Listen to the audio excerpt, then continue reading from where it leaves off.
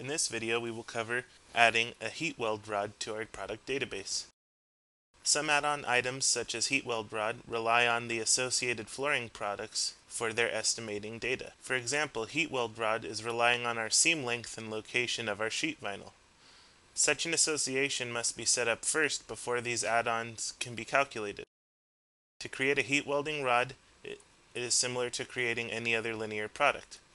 Open the Product and Services database, double-click on the Installation folder to expand, double-click on the Welding Rod folder, then click on New SKU Style button to pop out a new item window.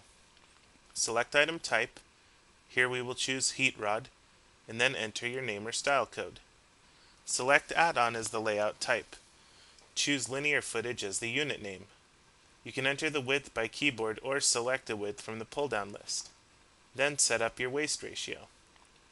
Since our heat welding rod goes wherever the seams go, we should change the add-on method option from by room perimeter to by seam length. Associating a heat weld rod with a product. In floor estimating, installing major covering materials requires add-on items as well as a labor cost to get the job done. MeasureSquare allows you to associate the add-on item with your major covering material. Let's try associating the heat weld rod with our sheet vinyl.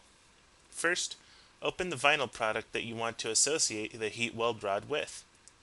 Then, under Product Add-ons section, click on the Add button. Once in the pop-up window, navigate to find the heat weld rod you'd like, select it and click OK. You will see the heat weld rod is listed below the product add-on tables. In this way, wherever our sheet vinyl goes, the heat rod gets applied to our seams.